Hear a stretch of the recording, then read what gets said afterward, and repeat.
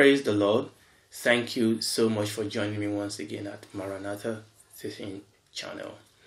Today, we want to continue in our study. If you will remember, we have been studying some terms that are used in helping us to understand the end time events. Okay, as you study eschatology, remember what we said, that eschatology is the study, or eschatology is the doctrine of the end time, is the doctrine of the final days. And there are some vocabulary that will help us in understanding the end time, particularly as we move towards this area of talking about timeline. So we've studied a couple of terms already, and I'm not going to go through that. Please go back to the previous study if you need to review that. Today we want to answer a question: what does the Bible mean when the Bible talks about the time of Jacob's trouble? The time of Jacob's trouble. We are going to read very soon Jeremiah chapter 30, and we are going to look very briefly.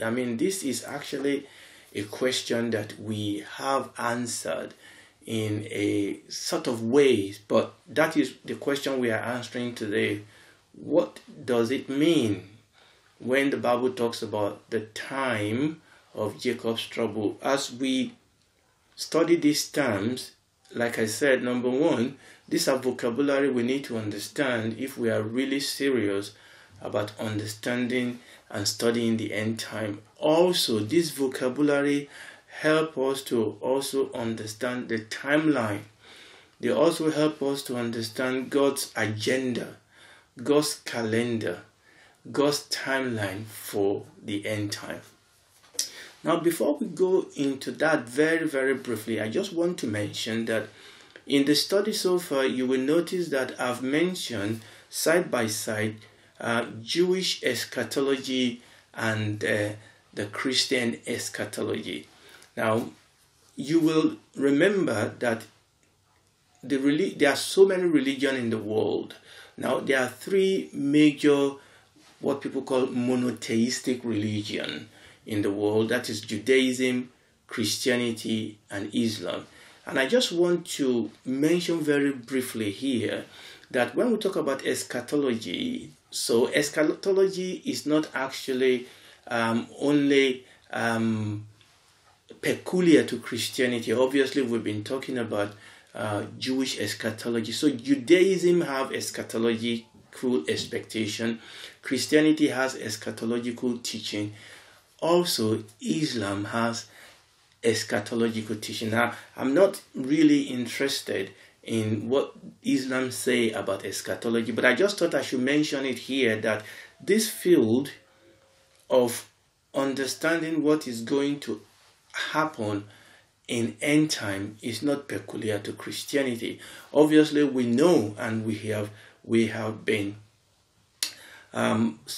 putting that side by side, that Christian eschatology actually build upon Jewish eschatology. So Christian eschatology is built upon Judaism, eschatology in Judaism. Now, it throws light on it.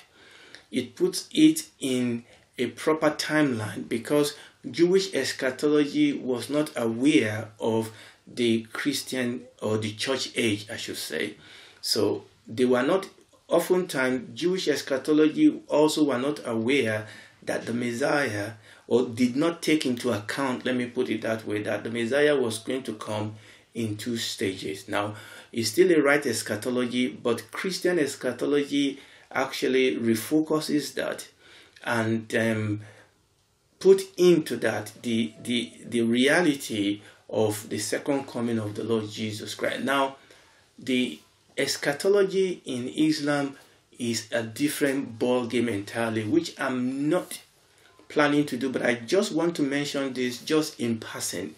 Okay, so I want to just mention that in passing, that the Muslims, that Islam also have its own eschatology, and eschatology in Islam is based around some major events. Now, they have what they call the lesser or minor event and the major or the greater event. And eschatology in Islam is based around some major event, and central to this major event for Muslims are three events, and I'll just run through that. Number one is the return of Muslims Antichrist. Now, I want you to be clear that when Islam talk about Antichrist is quite different from what the Bible or what the Jewish eschatology and the Christian eschatology talk about Antichrist. Now, the Jewish eschatology and the Christian eschatology always agree. One explains the other. One throws lines on the other. One helps you to understand the other. So Jewish eschatology and Christian eschatology are supplementary. They are supplementary to each other. Now, the Muslim or Islamic eschatology is quite different. So in Islam, in eschatology of Islam, they have their own Antichrist. Now, they have Islamic name for these people or event, which I'm not going to go through. So the eschatology of Islam is built around this major event, and three of that is: number one, the coming of the Muslim Antichrist; also the return of the Muslim Jesus, whom the Muslim call Isa. Again, Muslim Jesus is absolutely different from Christian Jesus. For example, Muslim Jesus is not God. Muslim Jesus is not the Son of God. Muslim Jesus did not die and resurrect from the dead. So even though they call that individual Jesus or Isa in Islam, it is absolutely different from Jesus in Christianity. They are two different individuals. They are two different characters. You cannot resolve them. You cannot make them the same. But Muslim eschatology, I'm not here to talk about which one is which one. Let's make it simple.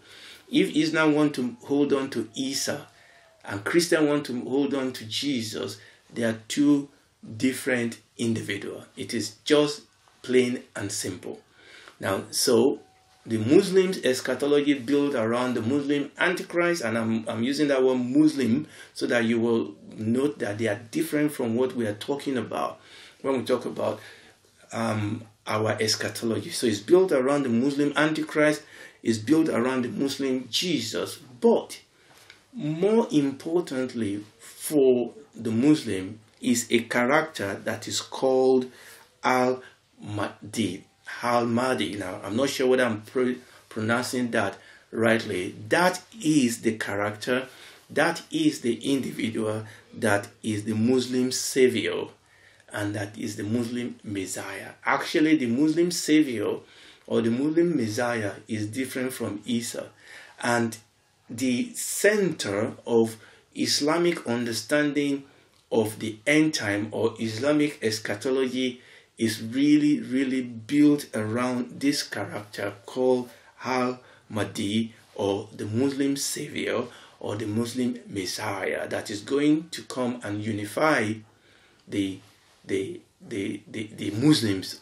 Okay, so I just thought I should mention that yes, I am aware that the Muslim or Islam has its own eschatology, but we are not talking about that. It's absolutely nothing like the eschatology that we are talking about.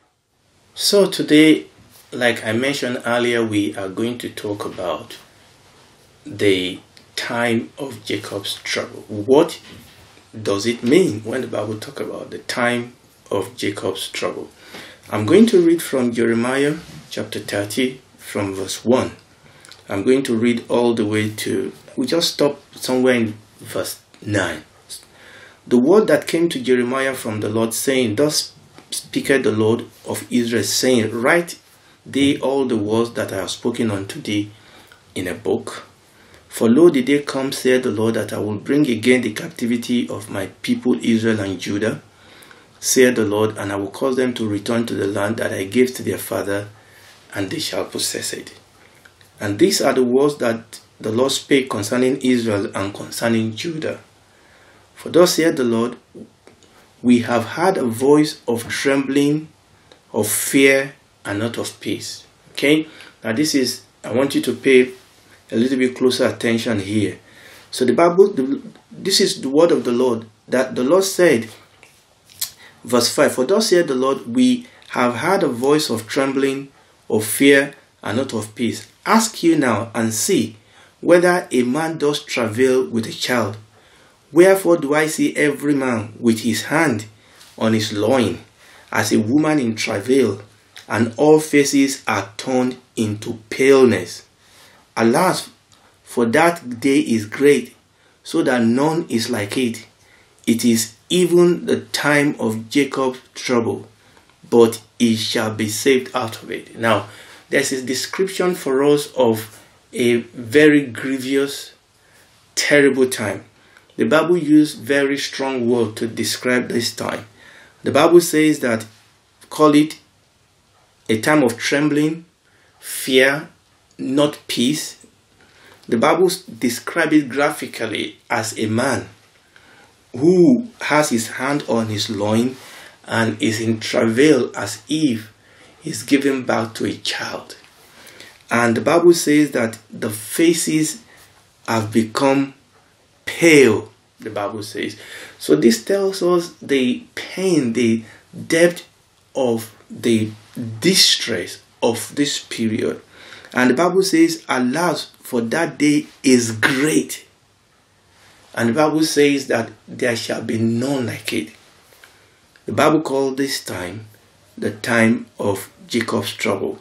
But thank God, because the Bible says, but Jacob shall be saved out of that time. So there is a time that the Bible calls the time of Jacob's trouble. The Bible says that the pain, the distress, the persecution of those days will be great. And the Bible says that there will be none like it. Let's be clear. The Jewish people have passed through tremendous period of pain and distress and persecution and trouble, and they've been killed. They've passed through period that is unimaginable pain and grief that they've passed through. But the Bible says that all those experiences actually picture a time that is coming. I mean, when you think about what we've read about the Holocaust, when you think about what the Jews have suffered all across the world and history, even in our modern days, even what they are still passing through now. But the Bible says that all those are type, they are foreshadow of a time, of a period that is coming, that the Bible calls the time of Jacob's trouble. It's a time of trouble.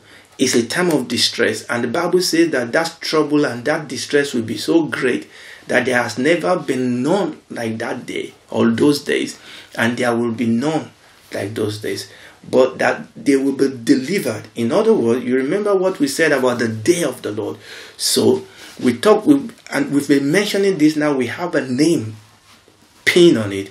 If you remember, I've been mentioning about this period that the Jews will have to pass through that will trigger the day of the Lord. It's the day of the Lord that will deliver the children of Israel, that will deliver Jacob out of this trouble. It is the day of the Lord that will deliver Jacob out of the hand of his oppressors.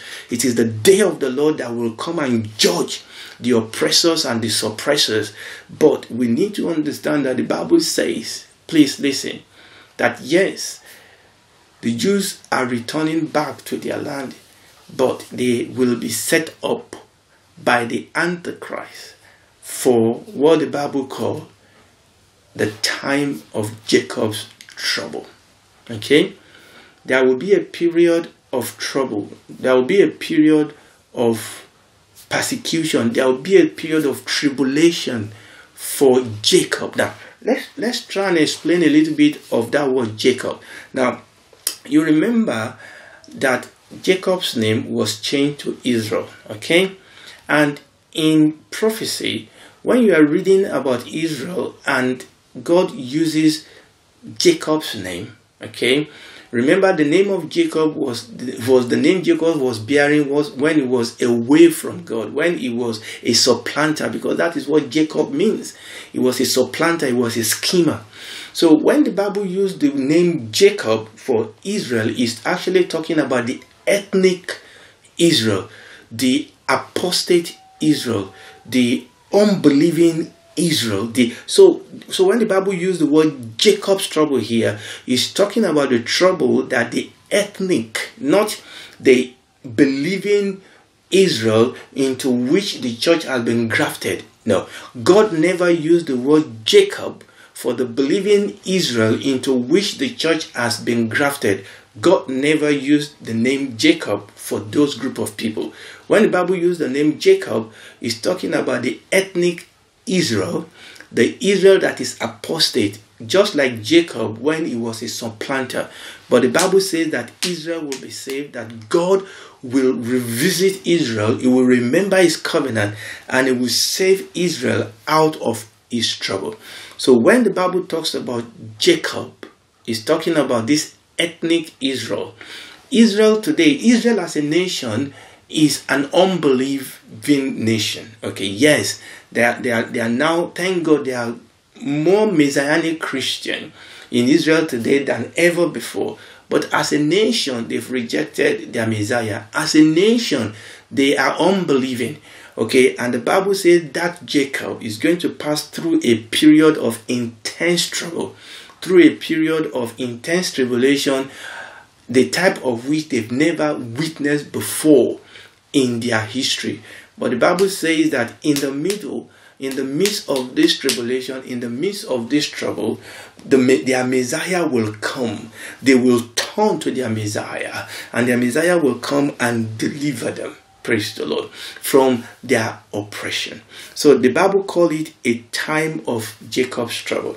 So remember that in the end time, there are specific revelation of things that will happen to the ethnic Israel, or to Jacob, that the Bible calls Jacob's trouble, and that it will trigger the day of the Lord. The Bible says that, I will read verse 7 again. Alas, for that day is great, so that none is like it. It is even the time of Jacob's trouble, but he shall be saved out of it. For it shall come to pass that in that day, saith the Lord of hosts, that I will break his yoke from off your neck, and I will burst the bond. So the yoke and the bondage, the Messiah will come and he will break it into pieces. Israel will repent, they will return back to their Messiah, and that will trigger the Messianic age that every Jew has been expecting. He said, for verse 8 again, for it shall come to pass in that day, saith the Lord of hosts, that I will break his yoke off your neck, and I will burst the bond, and stranger shall no more serve themselves of you. In other words, you will no more serve strangers, but they shall serve the Lord their God, and David their king, and I will raise up whom I will raise up. Let me read that verse 9 again. But they will serve the Lord their God. The Lord there is Jehovah, Yahweh. Okay, let's see, that's the right word to use, really. He said they will serve the Lord. The Lord there is Yahweh. They will serve the Lord their God, and David their king. That's the Messiah, their king, whom I will raise up unto them. Let me still read down verse 10. Therefore fear thou not, O my servant Jacob, said the Lord, neither be dismayed, O Israel, for lo, I will save thee from afar, and thy seed from the land of their captivity, and Jacob shall return, and shall be in rest, and be quiet, and none shall make him afraid. And we can go on and on and on and on, and this prophecy feed into each other. Remember what we said. Indeed, Israel has passed through phases of tribulation, phases of distress, phases of captivity. But the Bible says that a time is coming. at the end. We are talking about eschatology now. A time will come that will climax all this tribulation. God has always been delivering Israel in their tribulation, going back all the way to the judges. You remember how God will raise judges to deliver them from the Midianites and all the Philistines and all that. And even in our contemporary history, God has always been there for his people. But we're talking about the climax. Remember, the end time is all about climax. The climax of the rule of darkness, the climax of evil, of sin, the climax of righteousness, the climax of the kingdom of darkness, and the climax of the kingdom of God. God is going to wrap up his plan, is going to wrap up his purpose for the church and for Israel. And then this will trigger the millennial reign of Christ, the messianic and age of Christ, and then into eternity. Praise the Lord. When we come into talking about timeline, we'll be discussing all this in detail. Praise the Lord. Hallelujah. And you will see as we've studied that this time of Jacob's trouble will key into what is commonly referred to as the 78th week of Daniel. Okay, what we commonly call the 7 years of tribulation. Now, does the whole 7 years of tribulation equal this time of Jacob's trouble, or is the time of Jacob's trouble the latter part of the 7 years? We will come to that when we come to talk about the 7 years. But what we know is that this time of Jacob's trouble is definitely going to take place during this 7 year of tribulation. Okay, and it's going to definitely be the one that will trigger towards the end of that period, the second coming of the Lord, the day of the Lord, and then that will trigger the millennial reign of Christ. Praise the Lord. I'm going to stop there today. Thank you for joining me. Please join me next time as we study God's word. God bless you. Bye.